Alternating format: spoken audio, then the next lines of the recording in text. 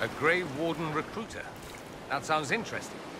It's not easy finding people willing to shoulder such a terrible responsibility. Here I thought you poked around prisons, hunting for murderers, desperate to escape the noose. That's what you think of wardens. It's not such a terrible thing. Some of my best friends are murderers.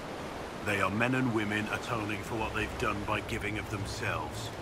They fight for people like you, people in silks and velvets, who talk and judge.